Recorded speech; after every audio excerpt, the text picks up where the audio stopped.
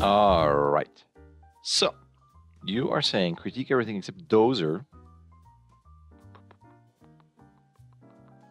So impact and fall. Okay. All right. Let's check it out. I'm going to go and look at the dragon.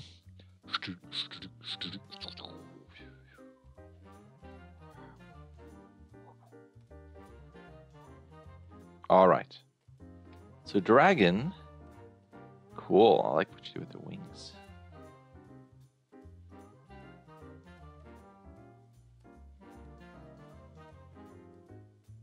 Watch out here. If you look at the spacing, so I'm looking at that line here. So it's here, down here, down here, boom, suddenly up. It's a one frame direction change that even if that has to happen somehow, at least then your tip would be here. A fantastic drawing. Look at this. It sucks.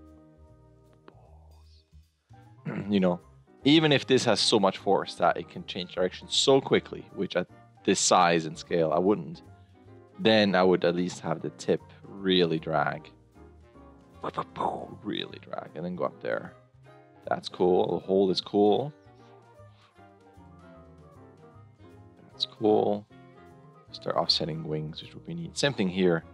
Spacing is here, here, here. Boom, up. So another one frame pop. It feels like it hits a wall. So that you still have to watch out intersections there. Same thing. Yeah, I just gotta have to change the set a bit. So my two big things would be, this still feels the same in terms of the head going back, where it's like this, and then it just goes back into something. Going straight versus, you know, front view, you're doing this versus potentially that. Like that's the arc, like a stronger turn and twist in the head. So it feels a bit more forceful and a bit more complex. It feels a bit simple. It feels a bit non-eventful, you know.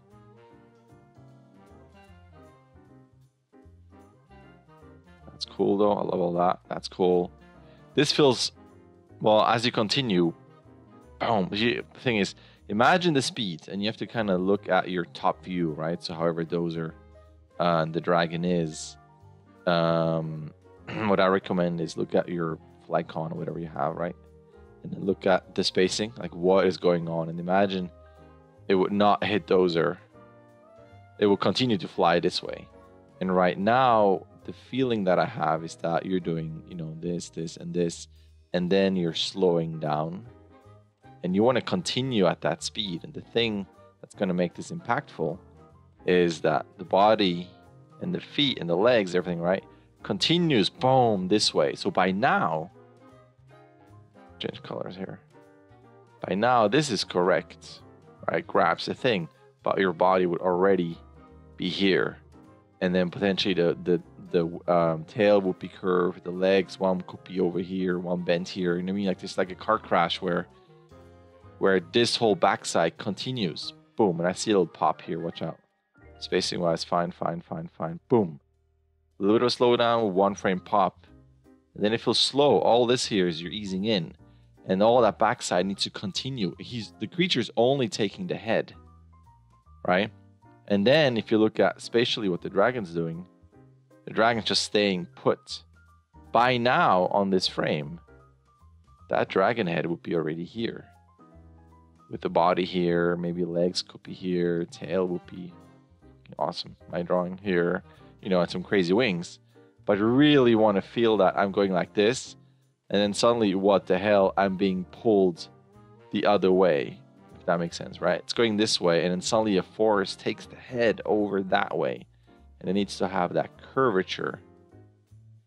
And that's kind of missing. So that impact between the two creatures is a bit too soft.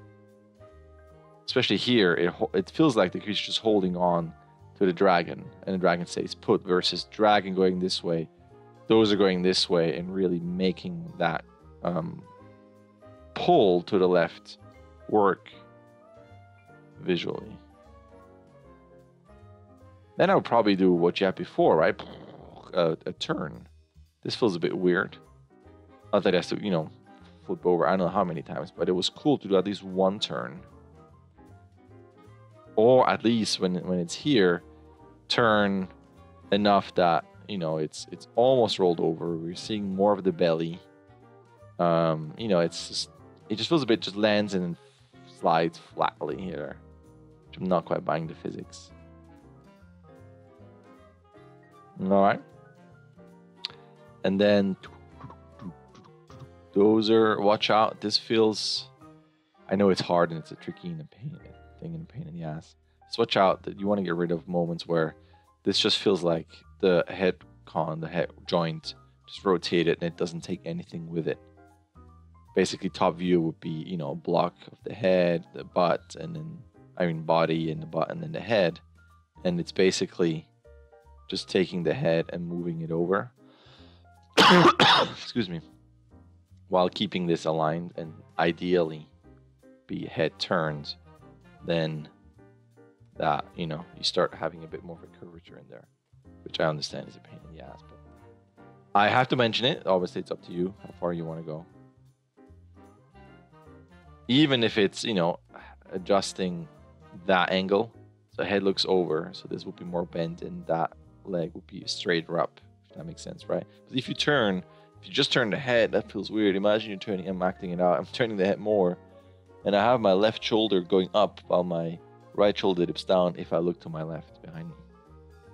So that would be something there.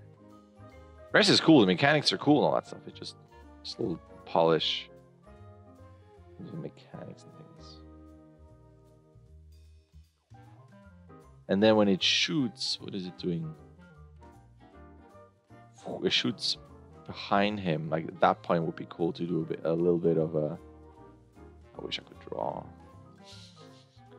Eyes, it's the mouth.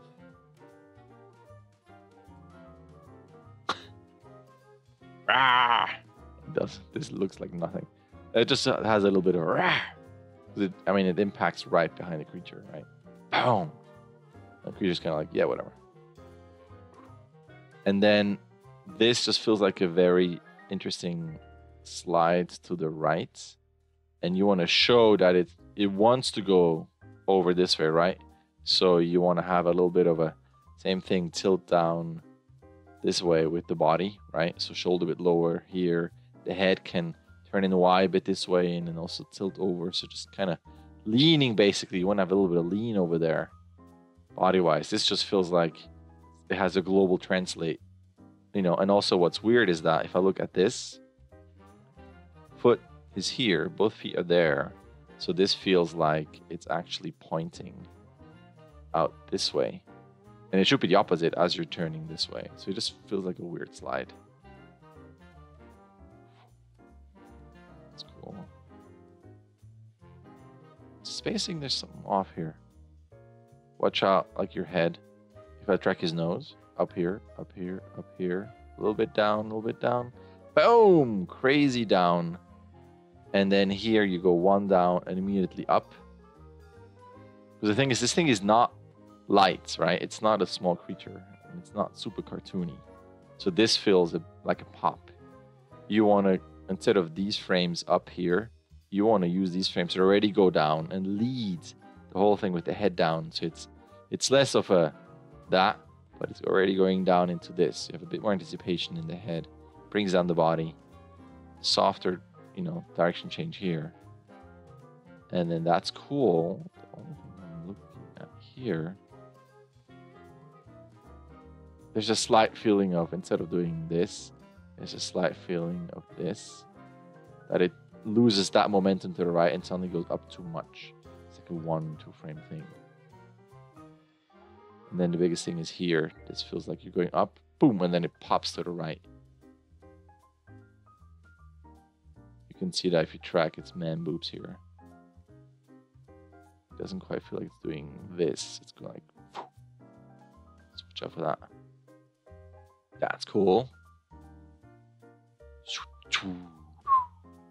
Actually just saw, I don't know if you sent me that before for your reference, but I just recently saw a cat doing exactly that, jumping over that, and then on the back wall, to the sidewall and then down and over. So crazy nice line of action there. That's cool. I love the timing on this. And this, maybe that could be 2 frames slower. Your swing on the legs. Because you can see that leg is also here, here, this guy, here, and it's the same height, right? So your arc on the paw and the feet is doing this instead of that. But it's very close. And then you'll do, a bit of a work on that connection, as I said before. Boom, boom, boom. Cool. Oh, I like the slide. Nice, and it bites something off there. Oh, that's awesome. Yeah, see, that's so cool. So it's not just the whole creature sliding back, but it does that little head turn. So it continues its action. Oh, it's so cool. I love it. Watch out that it feels like it's slow and then accelerates to the slide and then slow again.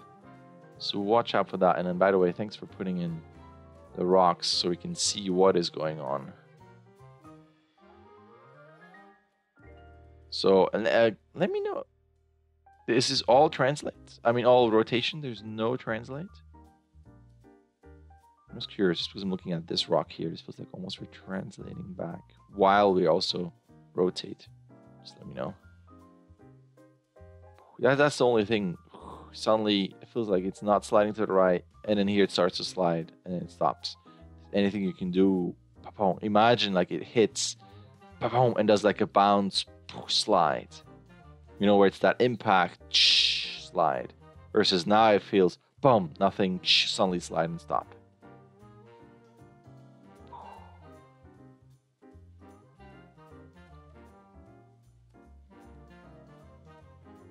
I'd be picky. I would say if you look at this foot and the knee, the way it's pointing from here to here, it feels like it's pointing the same direction. We'll probably rotate this foot out in Y. So the toes are going out this way and this upper part goes down in and the knees at the end pointing towards us a bit more. Not much, but it's just you get away from that feeling of this actually feels like a 2D card translating over, despite the stretching, which is cool. Like, see what you're doing here, that going over and that knee going up. I would do that throughout that slide, and then I would make that up here. Watch out! It seems like you're overextending those arms to almost pop into an IK. Watch out! But I would go here, hold this for maybe 2-3 frames, or and then use those, and then take those 2-3 frames out of here. So it's a bit snappier. So you go here, hold, and then versus so it's more. All right, that's it. Very cool update. Thank you. All right. There's an email. You can sign up. You can start whenever you want. You can submit whenever you want. You get 16 submissions. Either way, a like and subscribe would be awesome. All right. Thank you.